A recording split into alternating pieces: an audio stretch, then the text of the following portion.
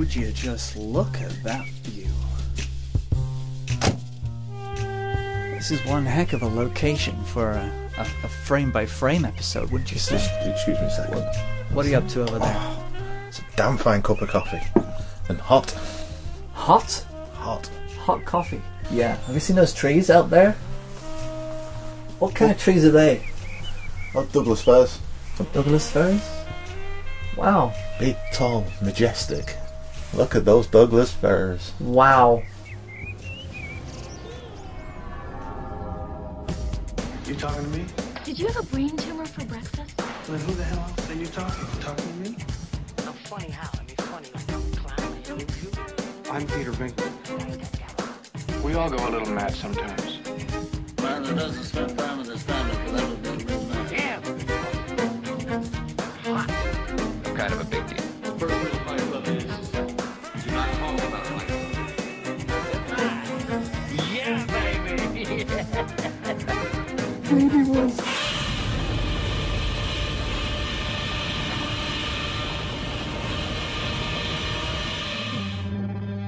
You want answers? I think I'm entitled. You want answers? I want the truth! You can't handle the truth! Hello, Andy. Hello, Stephen.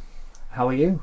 I'm good. Actually, I'm not great because I had the misfortune since our last talk of watching the Teenage Mutant Ninja Turtles film. Did you? Yes. The new one? Yes, the new one, the Michael Bay produced one. Why did you do that? Why? What possessed you? Stepson was around. He wanted to watch it. I thought, yeah, he wasn't into watching Interstellar. He wanted to watch Teenage Mutant Ninja Turtles, so we watched that. Fair enough. Yeah. And how was it? It's right. It's not as bad as everyone makes it out because some of the dialogue between the turtles is quite snappy and it's quite funny. But because it's not as bad as everyone makes it out to be, it's sort of worse because of that. If you get what I mean. You like it to be bad, so that it's. I wanted it to be worse than it was. It's not great. It is terrible. Yeah. But it's not as bad as everyone would lead you to believe. Can you speak to Diane? Oh, yeah.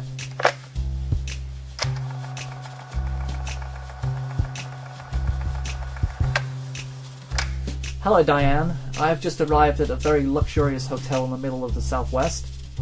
I do not appreciate their towels. They're a little bit pink. But their coffee is damn fine.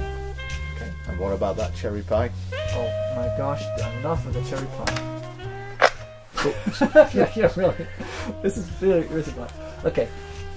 So, really, where's all this coming from? What's this week we decided we were going to talk about Twin Peaks Fire Walk with Me. Twin Peaks, the series? No, Twin Peaks Fire Walk with Me, the film. There's a film? There is a film. Did you watch it? Yeah, I thought that was what I watched. Yeah. Yeah, which tells the week. Obviously, Twin Peaks starts based on they find Laura Palmer's body. The FBI drafted in. That's kind of what the series is about. The film. Come on, spoilers. Oh, come on, everyone's seen it. It was back in 1990, so yeah, I think we're all right. So obviously, the film deals with the week leading up to the death of Laura Palmer. Right, just that 1 week before. Mm. So there's lots of mileage there for a 2-hour film. Yes. Mm. Lots of things going on. Yes. Yeah. I almost feel that next one we do should be a film I really don't like because this is one of my favourite films. I think. This is one of your favourite. Yeah. Well, we could do that. I'm pretty sure that we can watch The Room and Birdemic next time. Yeah, I think we should do that. But so yeah, but Fire Walk with Me. It's not a well-known film. Not a lot of people. I haven't heard people talk about this in this country, at least. Maybe it's bigger. No, yeah, I think you get a lot of film websites who'll do every now and again a sort of. It's a film to do a nice retrospective look at. Yeah, I think because of how universally panned it was when it first came out. Nobody liked it. And probably. I think actually, I don't think that's. I think some critics did get it, but not many. Yeah, because it was David Lynch. Sometimes people had a certain sense of enigma about it because it was, usually his films are saying something that's not necessarily on the surface, and they want to make sure that they don't miss it. So yeah, and obviously this technically it's brilliant, but yeah, absolutely. Yeah. I think the series it's funny. Yes. And it's quirky and not obvious. No, not obvious funny, and it's still got the Lynchian elements in it. Yes. You know, those Lynchian elements. What are those Lynchian elements? What does Lynch do that no other director does? I think the bizarre. Would you say? Yeah, definitely. Obviously, you know, you've got the man from another place. I think he's called in the red room on the couch. Yeah. Who talks backwards yet forwards. Who actually did that, didn't he? He learned everything backwards. He learned everything backwards. That's impressive. Yeah, he's got, because people have that gift to be able to just do it, and his brain works in that way where he can just say anything backwards. But in contrast to the series, the film is very dark. Yeah, and I think I was realising that last night because I was trying to watch it with my wife, and she's not a big fan of dark things. So I kept telling her to turn the monitor around a little bit and say, you don't want to see this. And then, so... Obviously, the first shot in the film is that bat hitting the TV. Yes. That's quite symbolic, isn't it? Yeah, that's been touched upon as being a reference to smashing the TV. This is not the TV show. Yeah, this is whatever you think this is going to be. This is not what this film is going to be. Yeah. It's not as straightforward. I mean, and David Lynch is never a straightforward thing. I think he's the kind of guy who will take a scene that's just a normal exchange between two people, and it will just work on it and work on it and work on it until there's something that hasn't been done before. Yeah, we'll take like his first feature, Eraserhead. On the surface, it's just about a failed marriage and a guy trying to deal with his kid. Yeah, pretty much. That's what all it's about, but it's just dealt with in such dense visuals and and an inability to relate to in-laws. Yeah, absolutely. There's that element too. So, yeah, very deep, very thick, but he's an artist. He sticks to it. Yeah. And it's not as... You never go into a David Lynch film feeling as though that halfway through or towards the end everything just becomes flat. He's consistent. Yeah. Oh, absolutely. I probably find that he's probably the most consistent, but yet less derivative. Of the directors kind of have their tropes. They have their certain things that they do constantly. I mean, yeah, he has his references to suburbia in a lot of his films. How things are all pretty and nice. Yeah, but the underbelly of that is, I think, it's very different. Again, I'm going to start referencing all his films now, but which ones are they? You got the shot in Blue Velvet, haven't you? You see the white picket fence, and that guy in the fire engine go past with a smile, waving at the kids. Which was actually an influence of the TV series Picket Fences. Yeah, absolutely. Big influence. And then the camera goes down, it goes into the soil, and you just see all the worms, and it's all dirty, and there's, Exactly. And the dirtiness, the underbelly of suburbia. So you could safely say that Twin Peaks and David Lynch himself have heavily influenced the film industry, especially. So why was Fire Walk with Me so? Because it was. I think part of it is it's not like the TV show at all. Why would it be? The 7 days leading up to Laura Palmer's death would not have been a happy time anyway. Well, yeah. So it's not going to be a comedy, is it? Even though it has got its comedic elements in the film. Oh yeah, but they're more kind of still abstract. Still abstract and still kind of Alaska in a way. I mean, he has that woman in red. Yeah. And the airplane and. Is that David Duchovny? It looks like David Duchovny. Do you know what? I never actually connected the dots, but because in series 2, David Duchovny does play a transvestite. Yeah, he does. Because she'd be the woman in red. Yeah. I just love the names that he has for his characters, like Lil the Dancer, I think that's the one. Kimberly Ann Cole. There you go. It's not David Duchovny then. But edit that out. Giggling Secretary, Old Guy at Haps, Curious Woman, Jumping Man, Fat Trout Neighbour, Jumping Man, The Electrician, Mr. Treadman's Grandson, Second Woodman, Heidi. It's just Heidi's probably not as unusual, but well, you've said to me earlier that you think people were fed up with Twin Peaks as well. I thought that was alluded to during the Commode uncut piece. That he kind of said that maybe that they were a little bit fed up with it, because the thing is about the series is that you either like it or you don't. I think people will either gravitate towards it or they won't. Well, I know in series 2, the studio made them say who killed Laura Palmer. Pretty early on. Pretty early on, earlier than Lynch and Mark Frost wanted to. Yeah. So do you think that kind of spoiled it? They wanted to drag it out a lot longer. That could be it, and that's probably why.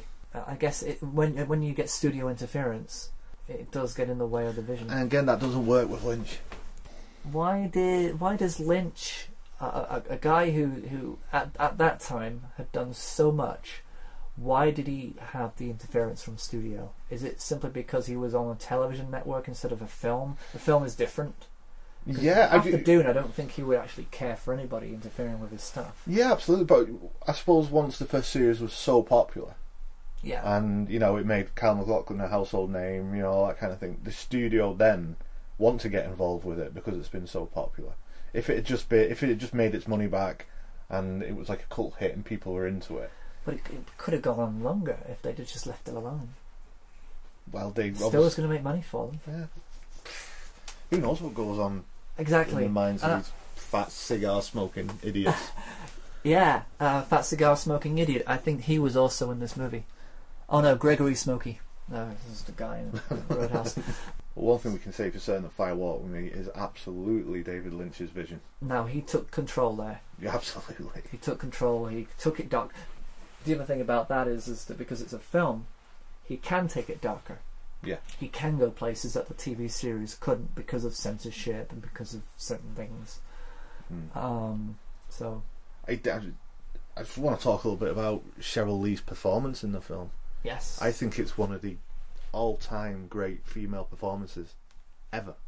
That's saying something. I will stand by that. Yeah, I truly believe that and she I'm happy is with that. astounding in this film. And it makes me wonder: was she underused in Twin Peaks? I know she was dead in the very first. Yeah. But she came back as the cousin was a cousin. Yeah. She hasn't really done that much since, has she? No. I know she was in John Carpenter's Vampires. She turned up in that, and I know she's worked consistently, but maybe it's gone because no one got on board with the film, but that's Oscar-worthy performance in that film. It's just of a girl falling apart. She finds out in it that obviously Bob is the bad guy in this. You find out within the film that basically Bob's been raping Laura Palmer since she was about 7, I think she says.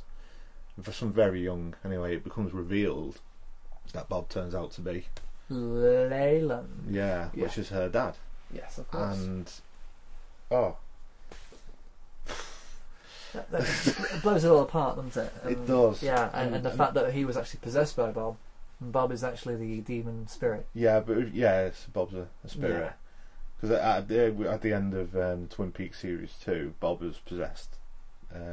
Agent Cooper. Yeah. That's how that's ended. So Fire Walk With Me is pretty much. Now you said to me before that Fire Walk With Me was actually, if it was successful, they were going to make other films. Yeah, but that didn't happen. No, because it wasn't successful. It wasn't successful. But there is hope. Yeah, there was always hope. 2006. 16, yeah. 2006? Yeah, it was already been done. It's great. But they're only releasing it in 2016. Oh, yeah, just in case. E-flat. But we're going to have interesting times ahead. Interesting times, yeah. We're going to get back to Twin Peaks in How 2016. Many episodes? Was it 4? Is that all? Maybe 6. Is that all? Yeah, I don't think they're doing a great deal. They're doing a mini series. Yeah, a mini series. Maybe that's okay. Maybe we shouldn't be too greedy. Yeah, but Cheryl Lee signed on. Good. Kyle MacLachlan signed on. Well, it wouldn't be Twin Peaks without those two. Well, going back to the film, he really didn't want to do the film. Really? Because he was so scared of being typecast as Cooper. Cooper, yeah. That he had a much larger role in the actual film. But as it turns out, they convinced him to come back, but just have a lot smaller role. I don't think he had anything to worry about. I mean, he's... he's not gone without work, has he? He's done quite well. I mean, he was in Sex and the City for quite a while as well. I mean, that's another show that I remember him being in. And I vaguely actually remember seeing him in Showgirls. Oh, was he in that? Yeah, he was. Showgirls. That back in 1995, wasn't it? That was after Firewalk with Me. Yeah. If he was worried about killing his career with Firewalk with Me, what the hell was he thinking with Showgirls? Paul Verhoeven, obviously. Paul Verhoeven, yeah. You think, well, I've got Can't him. go wrong. I'm in safe hands here. Yeah, I mean, that's slightly different than David Lynch. No, yeah, not that much. Well, there's both renegade directors who actually reach in for some sort of artistic. Yeah, and I suppose there's boobs in Firewalk with Me as well. There are, but there weren't any in the TV series because they couldn't get past the censors. Yeah, in America they would have. Do you think they had a meeting while they're doing a series? Lynch drinking some coffee. I think we should have some boobs. Can I order some boobs to go? Not attached to a person, just a pair of boobs in the car. That probably would have been his style, but unfortunately, back in those days, we were very, I think television now would have been fine with it, and he probably will be able to go. I think he'll be able to go darker in the new series. Well, yeah, you look at some of the series that are out now. There's no limit to how dark you can go. I'm surprised he hasn't done that earlier. I mean, I'm surprised that he hasn't gone with his gut and thought, well, there are other TV series. He's only ever done Twin Peaks on TV. He has, but I think Lynch has spoken that TV now is a good medium for artists. Yeah. More so than film, I think. Than it was before. Yeah. And I guess it's taken a while for that to mature. Yeah. But now you've got American Horror Story, which is very graphic and full of boobs. You've got Games of Thrones. And very dramatic, full of boobs. Yeah, Orange is the New Black, full of lesbian boobs. Yeah, well, in prison. And that's the unusual thing is that now, I mean, when we were kids, I mean, we're like 10 years old, we had no access to any of this kind of stuff. It was all very watered down stuff. Yeah. Twin Peaks wasn't that watered down. I mean, there's a lot of stuff in there that was off limits, I should say. Of course. No one had ever seen anything like Twin Peaks. I'm not too sure how big Twin Peaks was in the UK. My parents certainly didn't watch it because I don't think it would have been their thing. But no, really, neither my parents. Because I got to Twin Peaks very, very late. It was just a friend of mine got the box set when it had been re-released, and we just watched the first episode, got hooked. That was it. Watched the full series. And then got hooked in everything David Lynch did. I just wanted. We've discussed this. This was one of the first times where instead of being a fan of an actor or just a film, I become a fan of a director. Yeah. Because his work is so unique and. Yeah, and you know that everything that you're going to see is untried territory. Mm. He's not going to just settle for the mundane or the normal. And so many things that he's done have been mimicked and influenced. It's not the other way around. He does not mimic. He does not take influences. I don't think anything that he does is parodied or influenced from anything else. I think everything is such a unique take on it. To go to how much Twin Peaks has influenced popular culture. Yes. I sent you this video, didn't I? I was watching Scooby-Doo, a very new incarnation of Scooby-Doo with my daughter. Right. Yes. And they go into like a dream sequence. They walk through, and next thing they're in the red room. Yeah. And this is a child's. This is for children, right? Yeah. This is for children. It's not like The Simpsons where they're very obviously parodying. That. Yeah. Because this is just them. Oh, it's fantastic! That brilliant. I love it because kids won't get it, and their parents will just suddenly sit up and go, well, "Wait a second, I know that room." Yeah. So we've all been there before. Because the film is so open to being interpreted in so many ways. That red room, where would you say that is, or what is it? To me, it's in the head. It's definitely You think it's in the head? It's in the hippocampus. Yeah, it's that place where we all go when we're because they do start to go more along the spiritual, more like occult vibe. Yeah. So I don't know. I think this place is where Bob sort of dwells, if you will. Oh, so it's like It's another place. It's just another place. It doesn't. It's dimensionally really. Yeah. It's not it's not something that. It's not like it's in the back of a warehouse just down the road outside of Twin Peaks. It's actually a place where he goes tangibly. That's not in the head. It's not. It's actually just another place. Yeah, because it's not.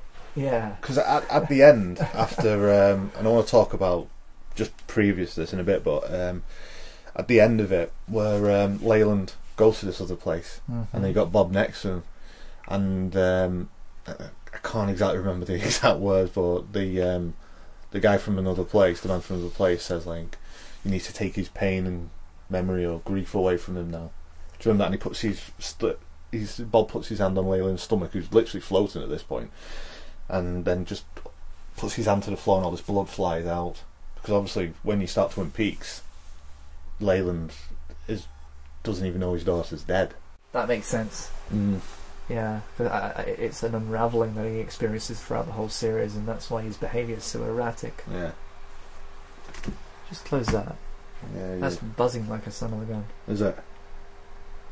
We're actually in the interim studio at the moment, so we're in a very active room. Yeah. Which is fine. Stephen's laptop decided to come off standby, and his fan went crazy. Yeah, so we can deal with that, can't we? We don't mind little interruptions. It's not as if the garbage guys are coming by. Oh, hang on. Can you hear that? Oh man, guys, it's not even Tuesday. I'm gonna...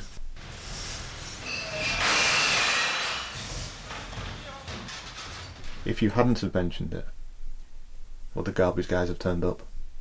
No. Because that's what we do here. we do this to ourselves, yeah. Am I paraphrasing the Matrix there?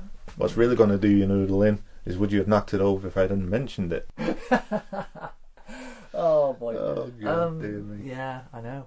So, what else can we pull out of this film? I mean, it is a great film. I enjoyed it, and I think it's the kind of film you need to watch more than once, I think, because... Yeah, well, I watched it again last week, and it's so many layers. One of the reasons I like it so much is when I first watched it, it's the effect it had on me. Now, I think we need to discuss about the soundtrack and the way sound is used in this, and yes. When it gets to the point where they're in the train carriage at the end, and all hell's breaking loose. Isn't there an angel? That's what I'm getting to. Yeah. So the sound's going all mad, and Leyland holds the ripped out pages of Laura's diary. And I thought you always knew it was me. And she's crying her eyes, and it's got that great camera shot just up at her face, and she's crying. She's looking around, and then the other girl's knocked out, and then she's not knocked out. No, she's just sort of coming to. And it's really loud. Then all of a sudden she looks up, and it goes deadly quiet. And there's that angel just floating there over the other girl. Mm-hmm. That had such an effect on me because it was so loud and violent and disturbing. And then it's just quiet, and you got like the angel of mercy in this. It's just over, and I was like, poof. And Laura's looking over, and I sort of know that she's going to make it out. But she's not going to, Laura's not going to make it, and it's just, I don't know, it had such an effect on me. That change between being so loud to just silence, and just that angel floating over. Oh, amazing. Wow. Absolutely amazing. I get chills just thinking about it, I don't know. That one scene had really effect on me. There's so much going on, there's different dimensions, there's David Bowie's in it. That was weird. That was weird. But it works though, because this sort of meandering stuff that he's saying, it doesn't make any sense. He's coming from the other place. He's sort of like, I'm pretty sure that other place is definitely another dimension somewhere. Yeah, Because where he's talking like he's still there, and he's just appeared and disappears. Yeah. You know what I mean? And it's temporal sort of. That's definitely not in the head. That's something that's physical. Yeah, I see what you mean. That's separate to the room, I think, though. I think the room is that dark. It's the lodge, place. Isn't it? The lodge. Lodges, I think because that's where Cooper ends up at the end of series 2, is in the lodge, and I think that lodge is the other place. Oh God, because there's so much. There is so much. Yeah, and I think so. And then the show, I absolutely love the moment where Cooper gets shot in the lodge halfway through, at the end of season 1, I think. Yeah, because it's an amazing scene because he's lying there and he's trying to talk to Diane. I think he has his recorder on him. Yeah. But then I want to call him a maitre d'. Yeah, because that's the beginning of series 2. Yeah, and he walks in and he sees him on the floor. And he just doesn't get that he's been shot. That he actually needs medical attention. He's like just wanders out, and then he comes back in, and it's like I love that. I love that everything has just got a twist on it that you just don't expect. And that's why you need to watch it more than once. Oh yeah, absolutely. Yeah. The films that they should be studied. Yeah, they should be, and I think that maybe raising awareness of them helps get people involved and into watching it again, and because then there seems to be a bit of an audience missing out on it. I mean, if you're not aware of Twin Peaks, I mean, I wouldn't have been aware of Twin Peaks again if you hadn't have actually reintroduced it to me. Right. I knew it existed, but I never really cared to get into it until you kind of woke me up again, and I was like, yeah, okay, I'm in, yeah, I'm done. And everything about David Lynch has suddenly been reinserted into my brain, even though I'd already gone through Lost Highway. I've already tried Blue Velvet, and I went through Dune. Not to say that Dune is that's not really a reflection of him as an artist. Do you know that Kermode was punched in the face after giving a bad review to Blue Velvet? Really? In the Corner House in Manchester. He didn't get it first time we watched it, and I'm pretty sure he said he was in the Corner House in Manchester. Some guy came up to him and goes, "Are you Mark Kermode who reviewed Blue Velvet?" He's like, yeah, and he punched him in the face. Wow. That's fans of David Lynch. That's how passionate they feel about his work. Well, but yeah, but isn't subsequently that just to that, Jesus Christ. Yeah, you don't do that, but you don't. Yeah. But now Mark Kermode has gone back and watched it, gets it now, and sees it for the masterpiece it is. Yeah. Shows you, because all the critics at the time hated Fire Walk with Me, but now it's a cult classic, and it very rarely gets bad reviews if anyone goes back and has a retrospective on it. I tend to think that David Lynch, he doesn't go out of his way to bring people in to watch his stuff. He goes out the way of getting his stuff out the way he needs it to look. He doesn't. I mean, Blue Velvet to me doesn't look like. I mean, the sound of the title doesn't sound appealing to me. The front cover of it, Blue Velvet, the title, the sound. You automatically start thinking about the song, and it kind of feels a little bit like something that you don't necessarily want to watch. It's like a plain dust jacket that hasn't got anything appealing to mass market. David Lynch doesn't want that mass market appeal on his products. He wants it to look like exactly how it needs to look, and that's it. Because to me, I mean, I never thought about watching Blue Velvet. It was only until I actually saw the scene with the ear on the ground, Carl McCockrum picks it up, and I knew it was, because it was actually in a film book, and I had to watch it then because it was referential. I think it's not something I won't go to. I won't go to it to watch it. Yeah, I think a lot of Lynch's work, it has that, because like Lost Highway, for instance, I wouldn't watch it over other films. It's a masterpiece, and I love that film. But I know once I've watched that film, my day's done. Twin Peaks, Fire Walk Me, wipe me out for a day, because and Blue Velvet does. It's not a film you can just watch for a bit of a laugh. You know what I mean? His work requires so much of yourself to be invested in it that for me, anyway, personally, I'm out for the day, and that's the power of his work. That is it. And if you don't get that, if you're not, it's not about face value. I think what I'm trying to say is that he doesn't get you excited about glamour and front covers and things like that. He's all about content. He's all about the subject and the content. It doesn't matter whether it's got posters up for it or anything. He just wants you to see the film. He doesn't want you to see advertising. He wants you to see the film. I think a lot of the time it's about exposing what's behind that glamour. Yeah. I think that's a lot of Lynch's purpose. Yeah, and it's stripping it back and just... You know, Mulholland Drive was about that, wasn't it? Mulholland, yeah, that was... that's quite an intense one, that one. Yeah, that's another film which... That Twin Peaks Fire Walk Me and Mulholland Drive, the first time I watched both those films, I don't think I spoke for about 2 hours afterwards. I watched Mulholland Drive in the corner house, funnily enough, in Manchester, with my friend, and we just went our separate ways, and I just went back to my apartment and just sat there in the dark, like... Just whoa. thinking about it, yeah. I'm trying to think of the films that have done that to me, and funnily enough, one of the films that actually got me hook, line and sinker was Arlington Road. Oh, yeah. With Tim Robbins, Joan Cusack, and was it Jeff Bridges?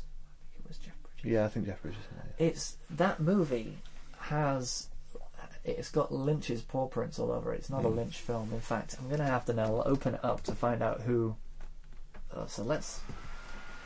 Whoa! The vacuum cleaner has just switched on. Yeah. It's not a vacuum cleaner, it's an actual vacuum. We're recording this inside of a vacuum. Inside, yeah, we're actually inside a vacuum chamber, and we're waiting for...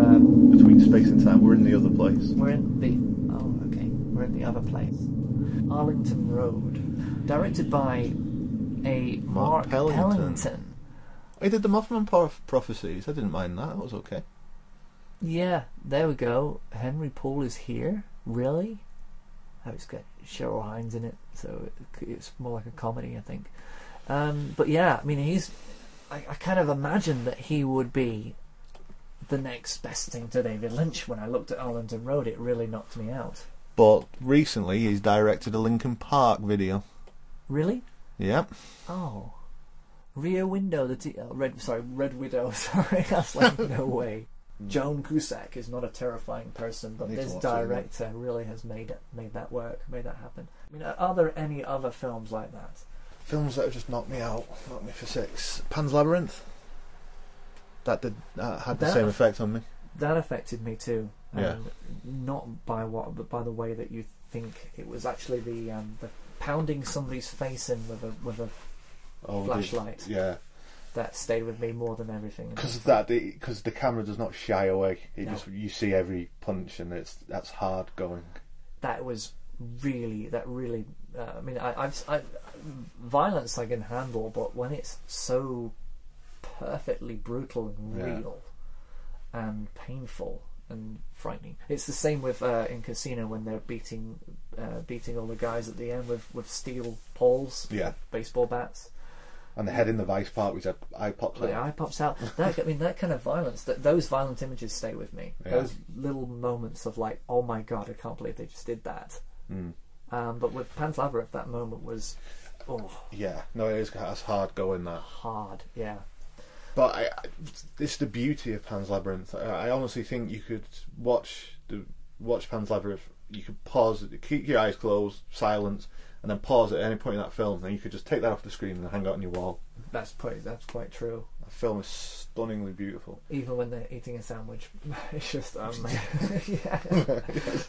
She does eat a sandwich. She takes a sandwich to her mum. Yeah. I think it was something to do with food. But it's just so full of great ideas. I'd hang that on my wall.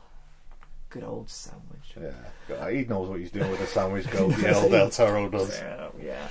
But then there's The Fountain, another subversive film. Yeah, that stayed in my head for a while. Did it? That lingered. Do you think it had such a profound effect on me because I was invested in the characters, and because I loved the TV show so much? Do you think if someone just went to the film without really knowing anything about the TV show, do you think it could have the same effect on that person? So if they just watch the film without the TV show? Just the film, yeah. Someone's told them it's a great film, watch it. Quite possibly. Yeah. I suppose if they let the film affect them, get into them. Let it breathe. Yeah. And in a way it could be more surprising because you don't know what's going to go on. You know what's going to happen. I think if you've got that predetermined idea of character destination and the actual overall story that's ahead, you put all it is about is putting pieces together. Now that could have been really bad because like any prequel, as you all know, having the knowledge previous that Darth Vader is going to be this kid. Yeah.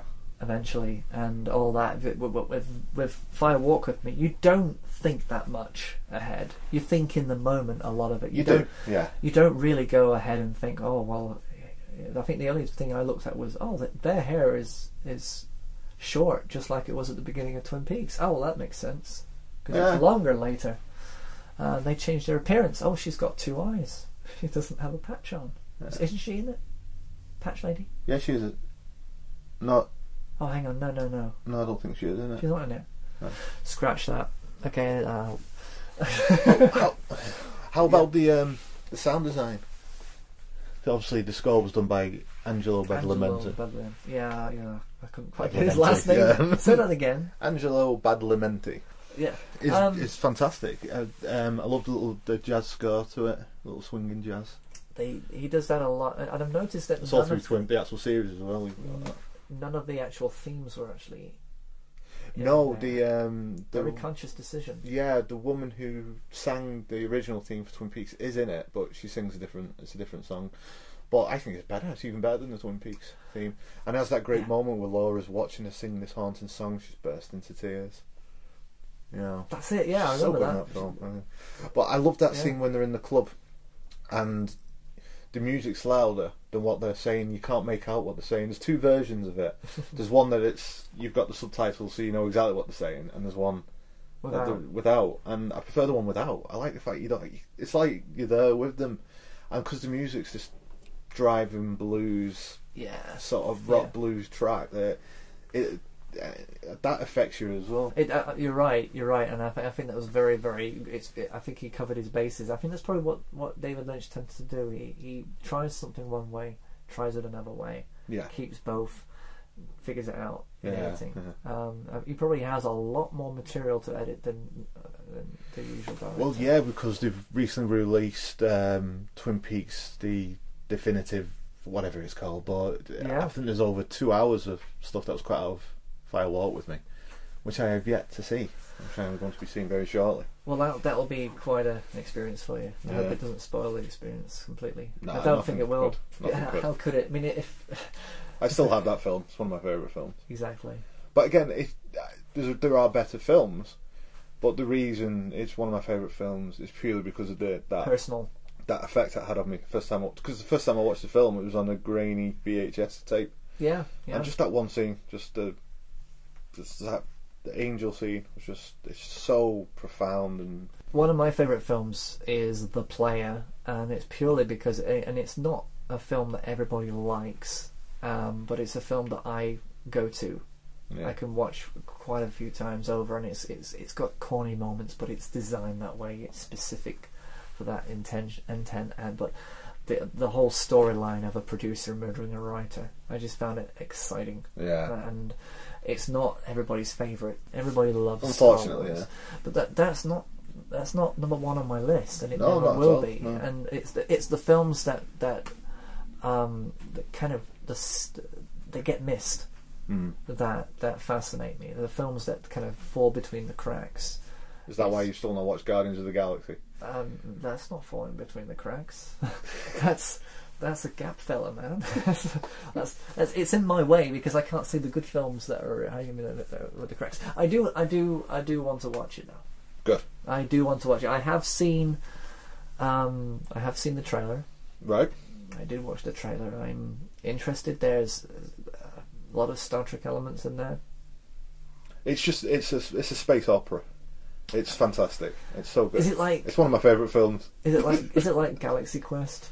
No, nothing like that. It's not a parody at all. Not a parody. No, it's done with conviction. Tongue-in-cheek conviction. You have to watch it. It's Lots of people said it's weird. I don't think it's weird at all.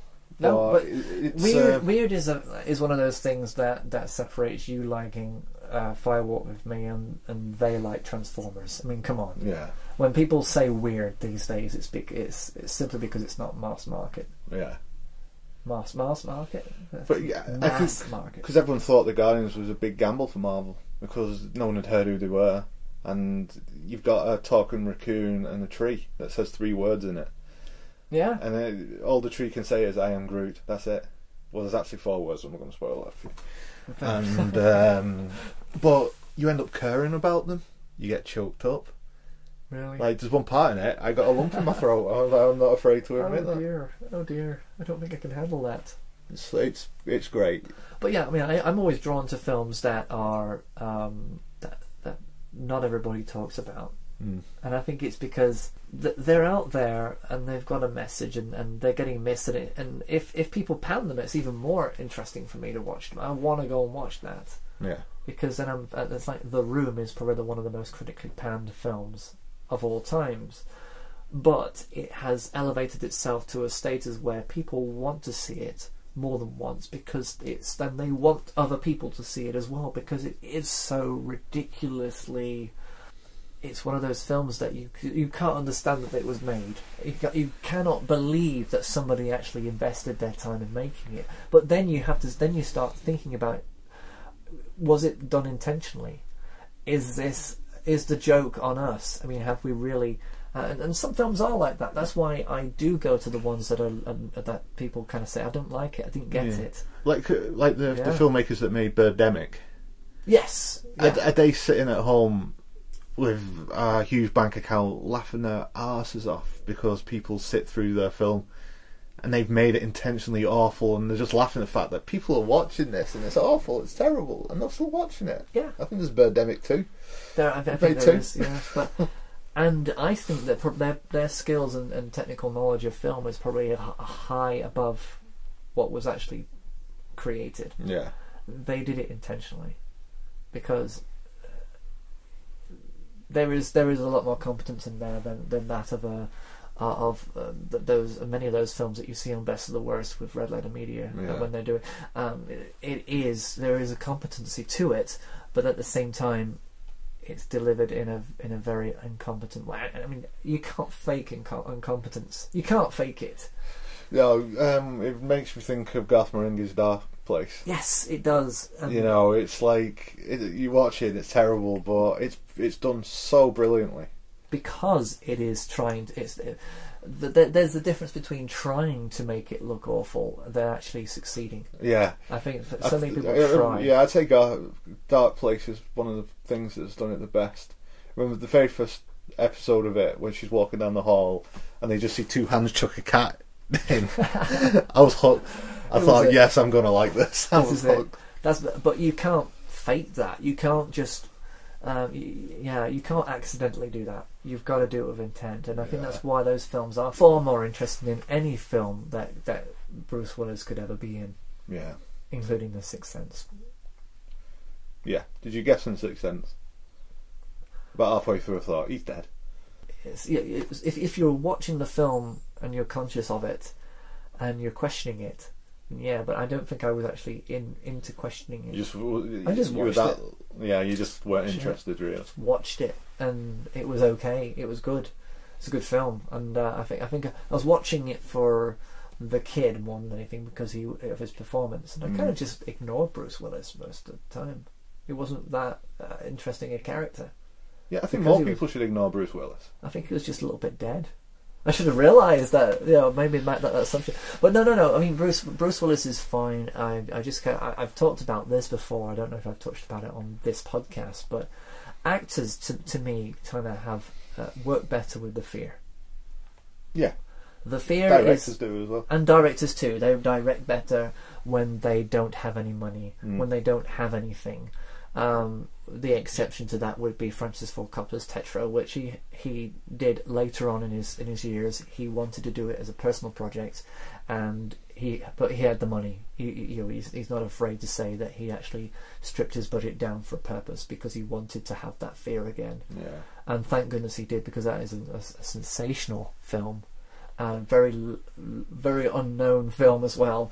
But so many actors come to film now and they have this swagger, this arrogance, and they don't know what to do with it anymore. They know that they're going to get paid, they know that they're going to be liked, they know they're going to be signed up to sequels. They don't care. There's no fear. Fear in a performance is a big deal for me, and I like to see it. Psychologically, what must it do to a person that you know that 80% of the people come and watch this film are coming to watch it just because you were in it. Psychologically, do you feel as though you want to put your best performance on? I mean, surely, yeah, there are moments where you kind of get into it, but they don't have to get into it. Yeah, that's the thing. I mean, Brad Pitt in World War Z or X or T. Z. Or Z. He didn't. You're British. He didn't need to. Oh yeah. He didn't need to. He didn't need to act his socks off in that film. He didn't have to do a lot. He didn't have to. He didn't come across as doing anything unbelievable or different. No. But in 7, there's a little fear there. There's still some fear there.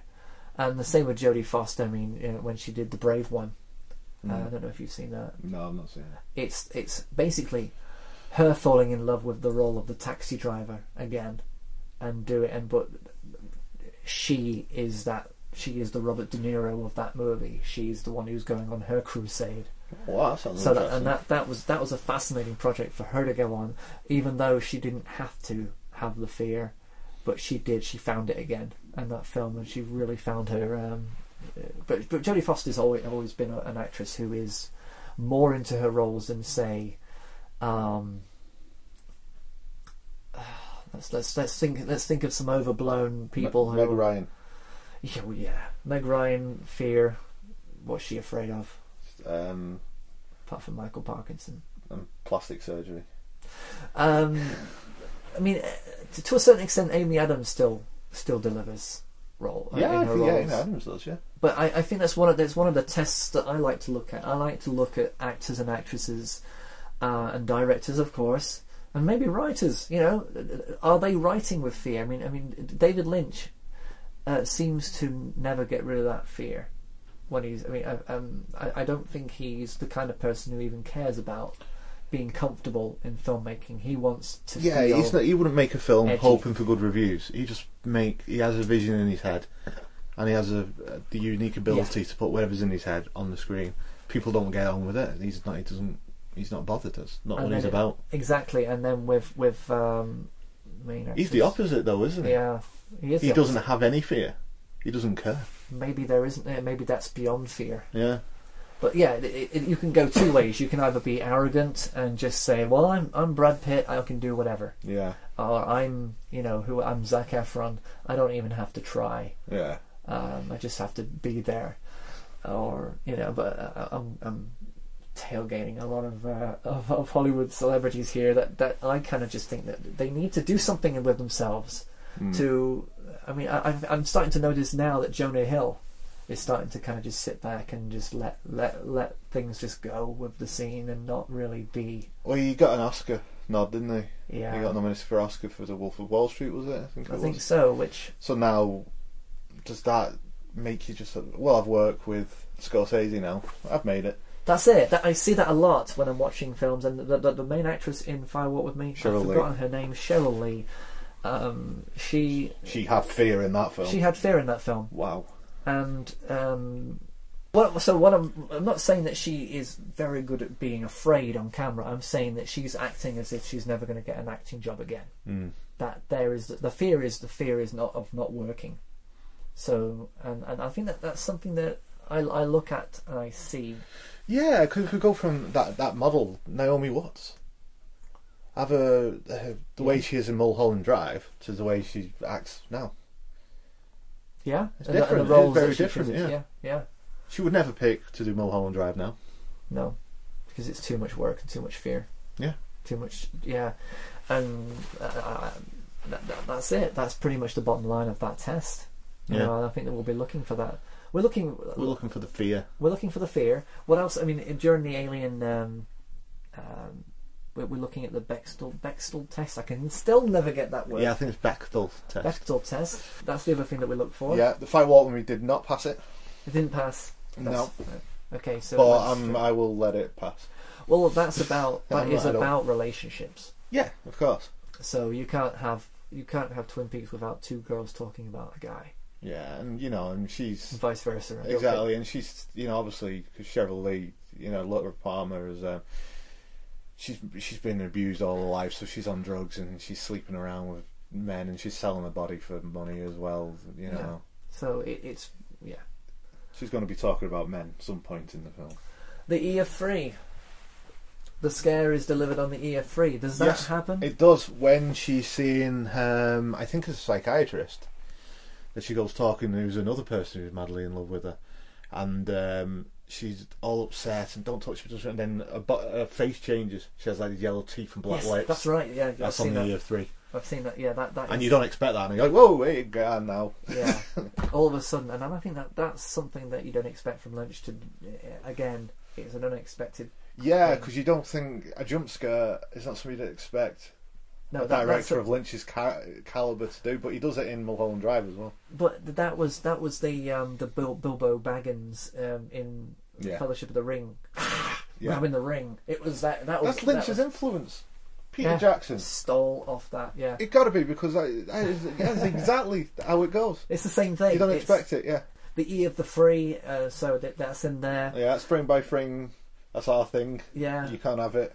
Yeah, and also 20 people will listen to this. and acting with fear, the fear. Yes. And I think that those are the things that we're always going to bring up in every single review that we do. So, are we giving 2 thumbs up, just like Siskel and Ebert? Yes. Can you see our thumbs, people?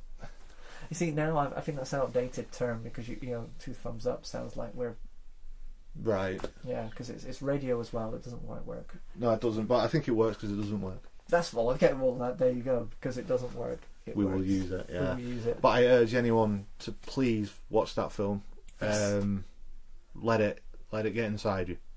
That's weird.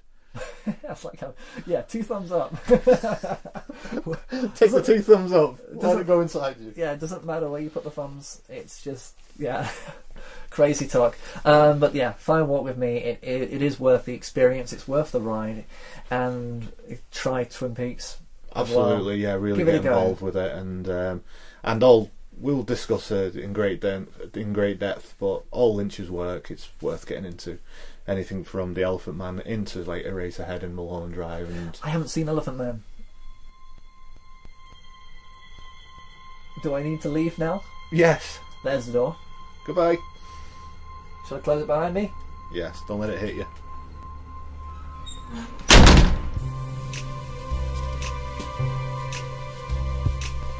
One day my log will have something to say about this. Liquid storage bags! You will never get caught short again thanks to liquid storage bags! Here you get 8, that's right, 8 bags in which you can store your very own liquid items. Bags are sold separately, liquid not included. The attractive cardboard box is easy to open. With each wonderfully transparent, durable and easily accessible. Ready to go! That's right, when you've got to go, liquid storage bags are there for you! Liquid storage bags? That's right! Liquid storage bags! They're sleek, sturdy, and stylish. And what's more, you can write all the information you need right there on the bag, where the space is provided. Warning, do not write on liquid storage bags. Liquid storage bags cannot be found in any store, by phone, or online. So you know that liquid storage bags are the product for you. And only you. What's it called? Liquid storage bags. Ah, yeah! Liquid storage bags.